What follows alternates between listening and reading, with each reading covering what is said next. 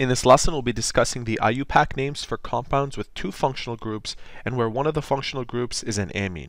The question reads, give the IUPAC name for the following compound which is used in the production of methadone. The first thing that we want to do is write out the longest carbon. So the name of the longest carbon here is 3 carbons long.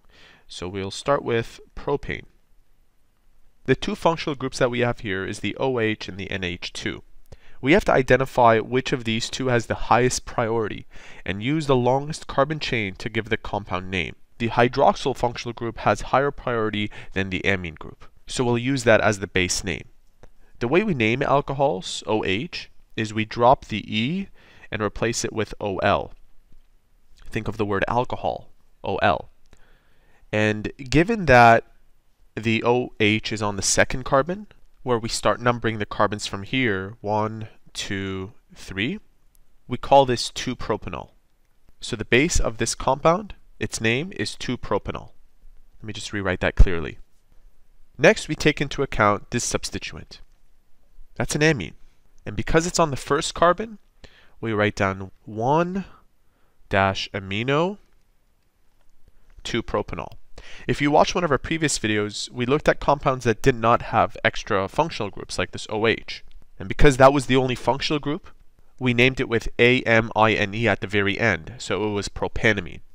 But because this has a higher priority, take a look at the list on your right, then the base of this name reflects that hydroxyl group. Let's move on to question 2. Draw the condensed structural formula for 3-aminopentanol.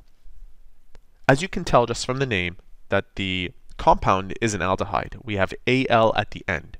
And aldehydes have higher priority than amine groups. So we know we have two functional groups here. We have an aldehyde somewhere at the end of the molecule and an amine group at the third carbon.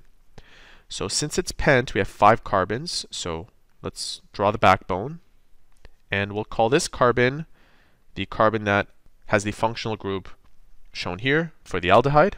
We'll start counting the carbons from here, 1, 2, 3, 4, 5, and place the amino or amine right here, NH2. Filling in the rest, 3 hydrogens, 2 hydrogens, 1, 2, and we're done. And there you have it. That is how to write the IUPAC name for compounds with two functional groups.